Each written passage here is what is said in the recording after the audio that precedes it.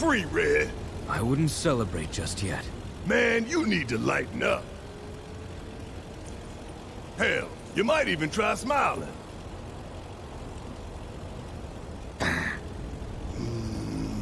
On second thought, maybe frowning suits you better. Hey, don't pout. Look.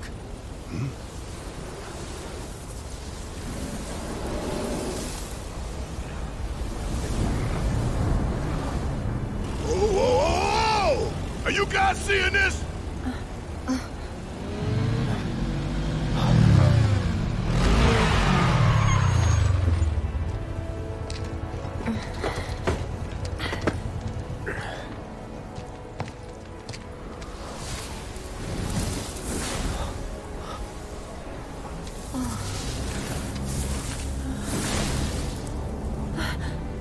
Whispers.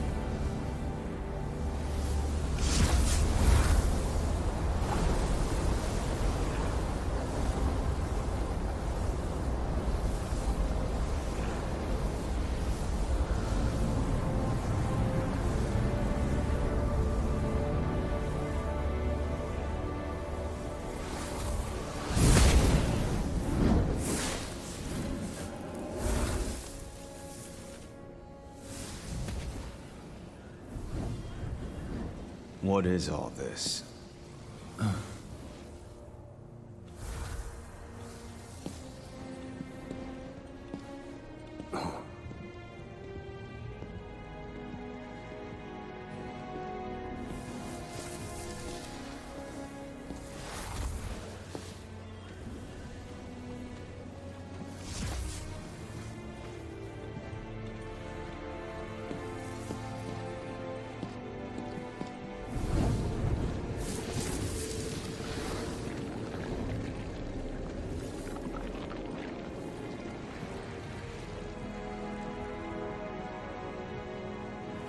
Is something wrong, sir?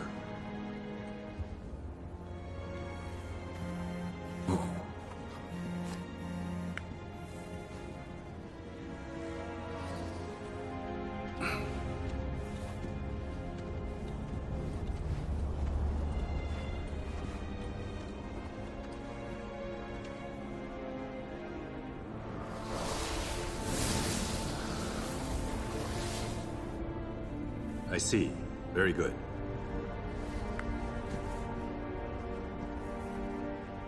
The men are on standby, sir. Your orders. Bring them in.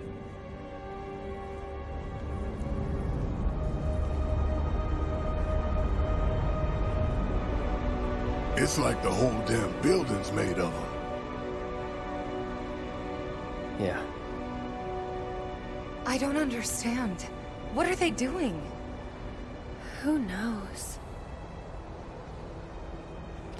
Wedge, you don't think he got caught up in it, do you? If he did, I hope he's okay. They're coming. Who?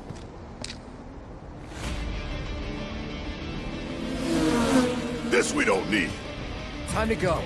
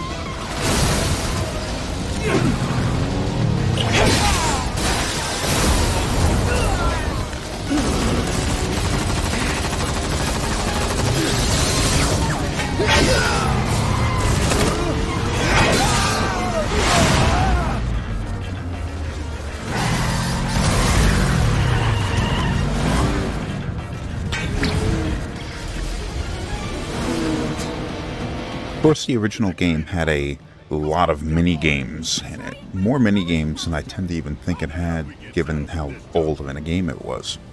And there were many games that they seemed to have put quite a bit of effort into. I mean, like, let's say, comparing Final Fantasy VII to 9. 9 had a lot of minigames in it also, but a lot of them tended to be things like the jump rope minigame at the beginning of the game, where it's just sort of, it probably took somebody a day to implement that, or something like that, where VII is jumping rope, just have to time it properly. In Final Fantasy VII, the original anyway, you had things like the motorcycle chase scene that happened as you were escaping Midgar. Something that really is only mandatory that has to appear in that one part of the game. There was also the submarine minigame. There was the snowboarding minigame. It was stuff like that. And it's like, I mean, they definitely didn't compare to, or hell, even the real-time strategy thing that you saw at Fort Condor. Most of these would reappear at the Gold Saucer if you felt like playing them again. And I mean, some of them I did play over and over again. But yeah, they didn't really compare to their contemporary, like, actual games of that genre. Like the motorcycle racing thing, it didn't compare to Road Rash. Even though that's like its nearest its nearest genre of comparison there would be Road Rash. It didn't really compare to Road Rash. It didn't look as good as Road Rash. It didn't play as good as Road Rash. It just wasn't as good, but, you know, it was surprisingly complex and surprisingly well made for just a mini game that would go on for 3 or 4 minutes as you were escaping a building in Disc 1. And the snowboarding section wasn't as complex or as good as, like, Cool Borders or 3 Extreme or whatever. But, you know, it was surprisingly good for something that was just a mini game in a JRPG. Submarine thing, I don't know what the hell to compare that to, but it was surprisingly good and complex compared to, I mean, not complex game-wise. None of these were complex gameplay-wise. But they were complex in the sense that, like, it would have taken quite a bit of effort to turn a game like what Final Fantasy VII was into this genre of gameplay style, so. Stubborn bastards! Look! Come on!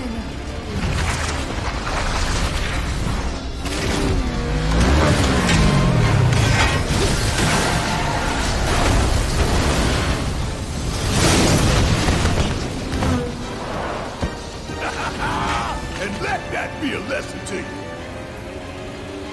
Firing warning shot. Heads up! That chopper is all mine!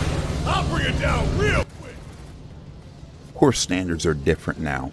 You wouldn't be able to get away with having something as simplistic as the motorcycle chase scene in the original Final Fantasy thrown into a modern game like this, even if it is just sort of a mini-game that appears only once. In this case, it appears twice in this game. Once while we were heading up to the plate to get some explosive stuff early on, between the first 2 bombing missions. And now. So they found a way to wedge this in here twice. For this style of game, not the same environment or anything. But the standards of what people expect. You can't just put something quite as simple in a modern game as they did back in 1997 or 6 or whenever Final Fantasy VII came out. I guess 97. So this is much, much better well developed. It's also quite a bit longer, and I'd say perhaps it's too long. The fact that you have to do this twice in this game really does sort of make it drag a little bit. But, I mean, I get why. Everything else in this game was dragged out, and the developers are clearly proud of what they did here, so to just make this level last longer than it probably should have. It does sort of give you an idea, or puts it in perspective, however, how much things in the games industry have changed. In 1997, and this game was released, what, in 2021? 2021, yeah. Or 2020. Shit, I don't know. I looked it up. It was April of 2020. So, by the time this game had come out in April 2020, so what is that? 23 years. So much has changed. And we're looking at a situation where the... well, I don't know. Just look at this. This is supposed to be a mini game. Yet, so much effort has gone into this. So much more than the original game. And not just, like, picture what the original looked like. Untextured environment, or largely untextured environment. It went over pretty quick. All the character models were really simple. The animations were real simple, all that kind of stuff. And then, fast forward these 23 years later, and you're looking at something here that, although I wouldn't say that this gameplay-wise should have been a standalone release, although, you know, it could have been if it were like some sort of a like a $20 game on Steam or something like that. Graphics-wise, anyway, this looks like what a AAA game would look like if it were a modern Road Rash. Well, no, Road Rash never had this graphical style, but like that type of gameplay. If you made a Road Rash style game nowadays, it would be a high-quality game if it looked this good. I wonder what the development cost of the remake was. I don't know. It also hits me a little bit hard to realize that this game came out in April of 2020. I picked it up on launch day. I'm showing you the gameplay of my initial playthrough. And here it is, November of 2022. And holy shit, I'm still trying to produce episodes for this series. I've really fallen off the bandwagon here when it comes to keeping up with making things for this channel. I swear I don't try to procrastinate or let the channel slide. It's just not something that I'm putting a lot of effort into anymore. I used to. I mean, I've well understood for more than a decade now, because I've been doing this for like 12 years now. I've understood for more than a decade that I was never going to be a success here. But I still used to put more effort into this. And I just can't do it anymore. I mean, it's... now and then I'll get like bursts of energy and motivation, and I'll do a lot of stuff, but it's not something that I've been keeping up with, obviously. Cloud, you alright?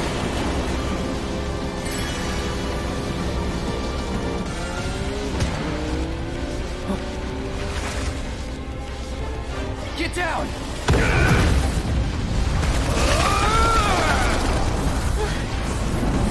Him again! Guess we owe you another! Shit, we got incoming! I'll take the chop. The bikes are all yours, Cloud! Alright, so the reason... I mean, there are a lot of reasons why I haven't been churning out episodes the way I used to. Or the way I did at my peak, anyway. And, like, a lack of motivation, yeah. I mean, there is legitimately only so many hours in a person's day. So, okay, yeah, I have my job. My job takes up about between 50 and 55 hours of my time every week. Then you have my commute, which isn't terribly long, but there's that. And then over the past year or so, I've put a lot more effort into fitness, so spend more time at the gym there than just social life. Then after all of that, like, okay, so I want to have some time playing some games, all that kind of stuff. Well, do I want to play the new game that I'm into? Well, I could say, like, Elden Ring was a big game I was into this year. Do I want to play some Elden Ring, or do I want to go and churn out some episodes for the channel? Like, well, sometimes I'll make episodes for the channel, sometimes I'll just play whatever the hell else I'm into. And, yeah, the channel definitely suffers. Then, of course, there are a lot of instances where I have gotten excited about a new project, and I start recording episodes for a new series. And then I decide at some point that, like, it's not working. This series for this game is just not any good, and I have to abort it. And that is just an enormous amount of wasted time. The number of times I've done that has been just staggering. It drives me nuts sometimes to think about it.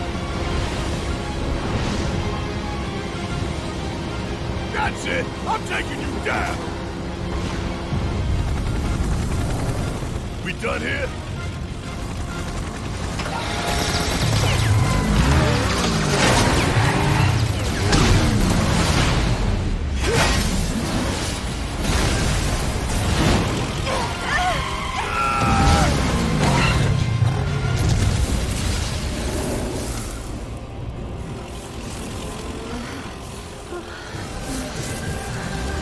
You good? Somehow.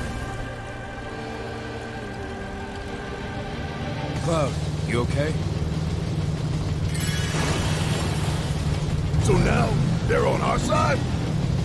The Whispers intervene, not to defend us, but to preserve the flow of destiny.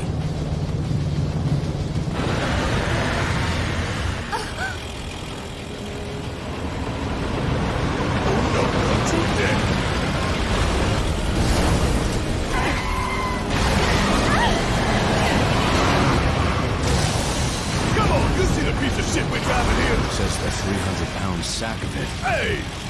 Focus!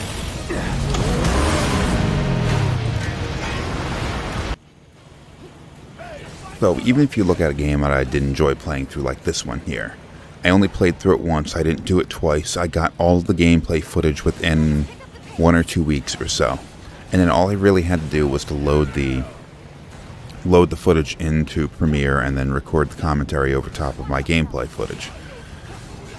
And I mean, that's simple enough.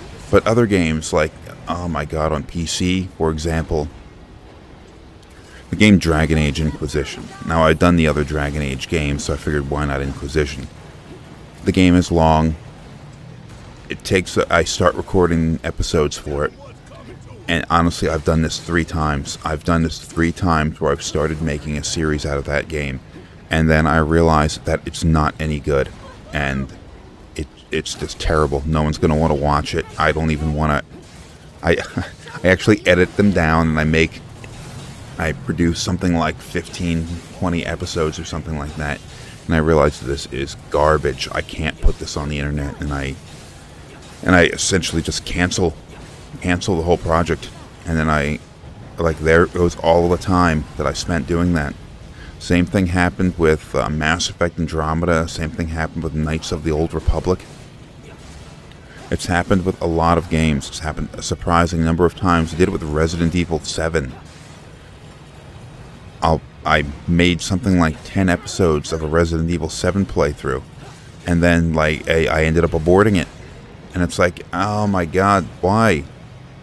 And you know, sometimes it's like I did have a hard drive lost early in this year.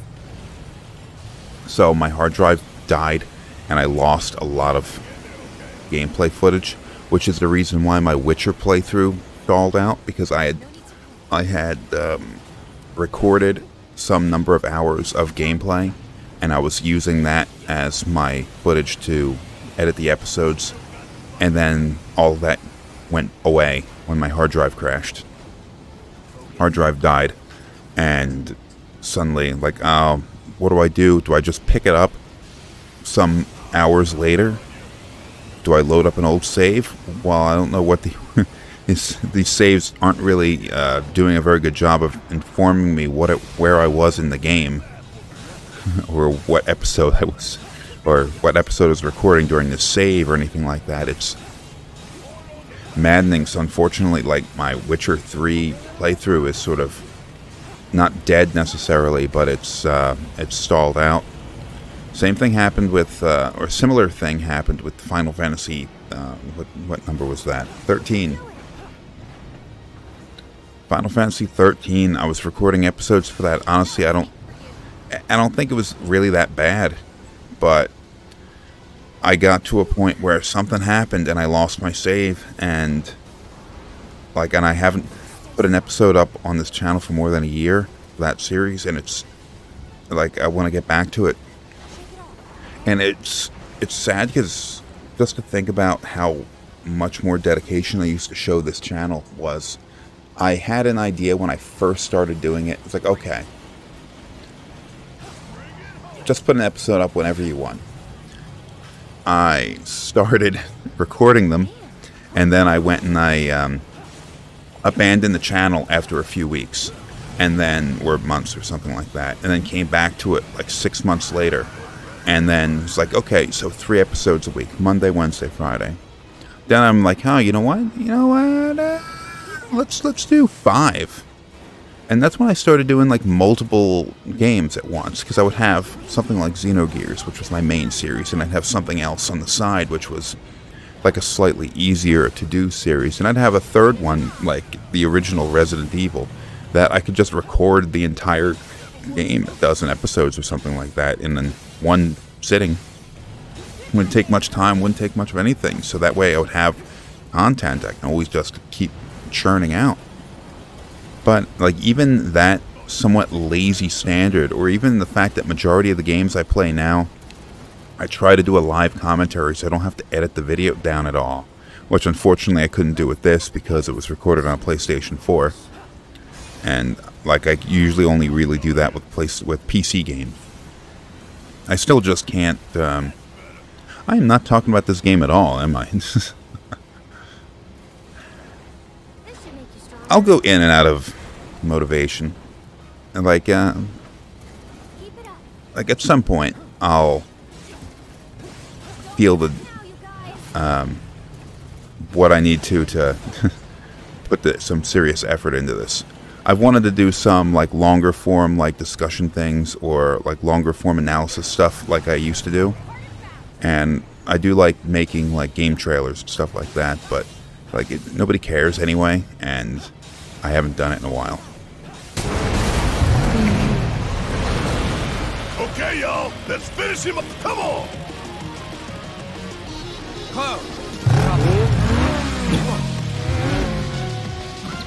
Go for the head. With pleasure.